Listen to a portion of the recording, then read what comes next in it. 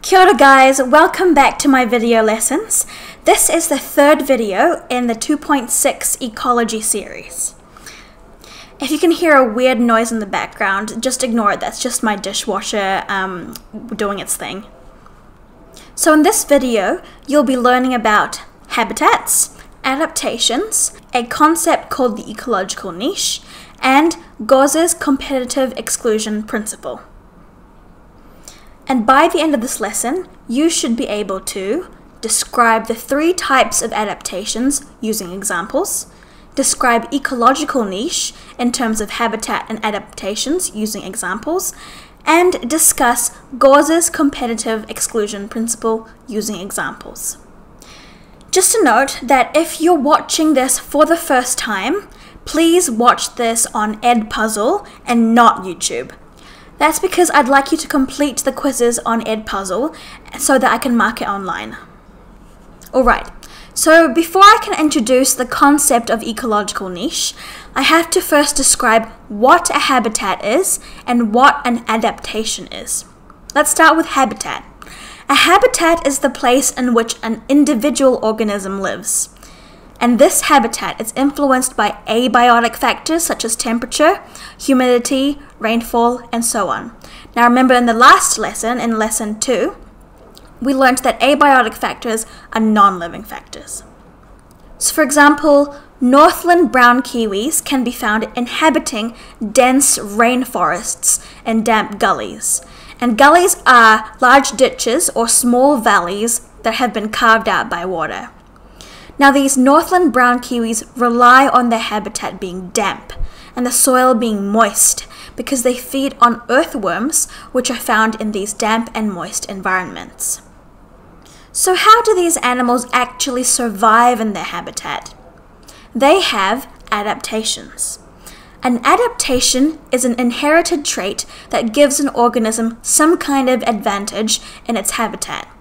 It may be that this adaptation allows the organism to access resources in its habitat, such as food, or this adaptation helps the organism withstand the physical conditions, such as extreme wind or extreme temperature.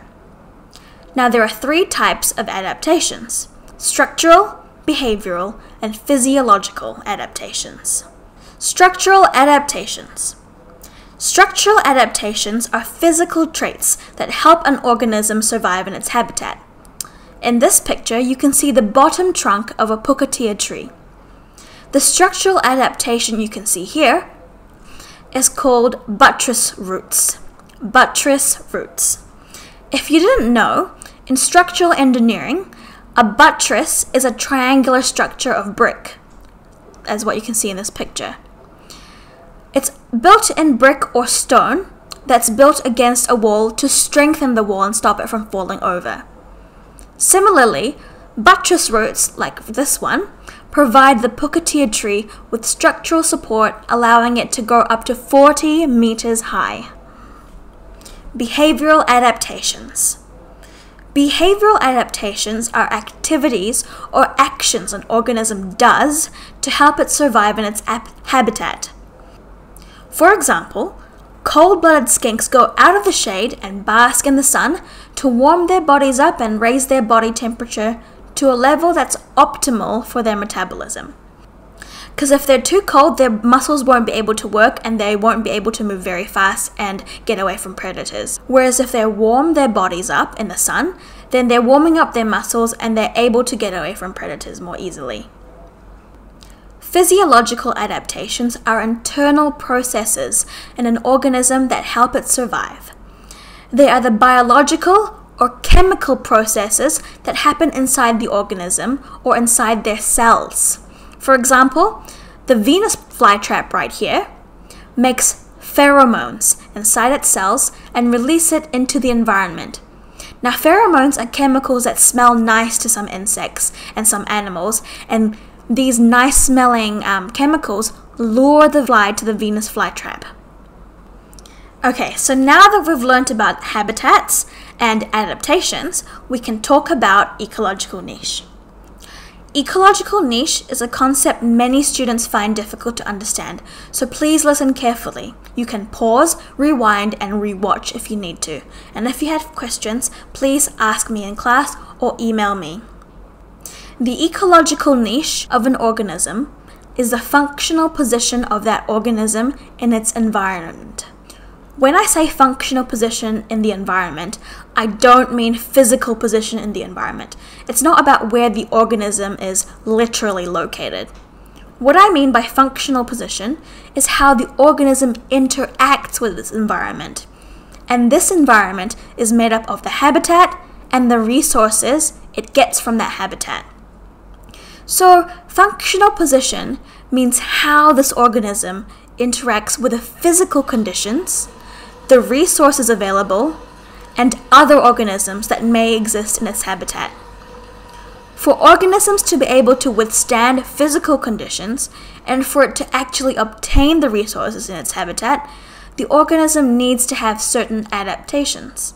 It's these adaptations that allow the organism to interact with its environment and therefore give an organism its functional position in its environment. I've created this diagram to visually represent the concept of ecological niche. As you can see, there are 3 different sized ovals: big, medium-sized, and small ovals. The smallest oval is the individual organism, which lives inside a habitat, which is the second largest oval. And this habitat is influenced by the physical conditions, which is this largest oval here. Now remember that the organism's ecological niche is its functional position in its environment. That includes how it accesses the resources in its habitat, like food and shelter. It also includes how it interacts with other species in its habitat. And on top of that, ecological niche includes how the individual tolerates the physical conditions in its habitat. And finally, one thing we want to include in the ecological niche is how often that individual breeds, how often it makes offspring. So you can see that this animal, this individual, has specific adaptations to be able to carry out these functions. And these adaptations are represented by the arrows and the text in blue. So let's try this model on a New Zealand pest, the brush-tailed possum. Its main habitat in New Zealand is the forest, which includes the Arataki forest we will be visiting next week. It loves living in the forest because the forest offers the brush-tailed possum so many resources. So let's describe the brush-tailed possum's ecological niche. Well, firstly, they produce 1 to 2 young per year, and they prefer to nest high up in hollow tree trunks. Their habitat can get quite cold, so they've adapted to have thick fur to keep them warm.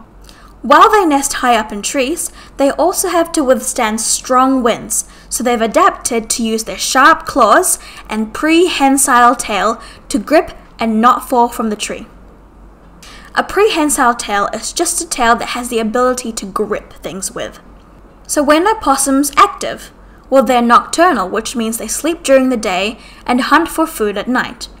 They move up and down the trees and move across branches. To move up and down the trees and move across branches, they use their sharp claws and grip and stabilize themselves with their prehensile tail. They also use their sharp claws to access their food. As you can see in this picture, the possum is using its hands to hold its food up to its mouth. And its main source of food are leaves, but it also eats flowers, berries, and even birds' eggs and chicks, making it an omnivore. So it's actually a predator to birds' eggs and chicks, and its relationship with trees and plants is grazing. There's interspecific competition between possums, birds, and reptiles because they're all competing for flowers and fruit. But possums are much bigger than our native birds and reptiles, so they eat a larger proportion of food available in the forest habitat. And as you can see, that can be quite problematic for our native birds and our native reptiles. That's why we consider possums to be a pest. Now, a different way of understanding the concept of ecological niche is through asking these questions. How does the organism survive in its environment? When is it active? When does it eat? How does it get its food? Does it have any threats or predators? How does it avoid these threats or predators? What physical conditions or abiotic factors does it have to withstand? How is it adapted to withstand these physical conditions? And finally, what is its breeding rate? So I've taken what we discussed a couple of slides ago about possums to answer these questions. Now on to our last success criteria, discussing Gause's competitive exclusion principle using examples. When two different species have very similar ecological niches, they're brought into direct competition, both species suffering as a result. But at the end of it all, one species will outcompete the other and force it to move out or go extinct.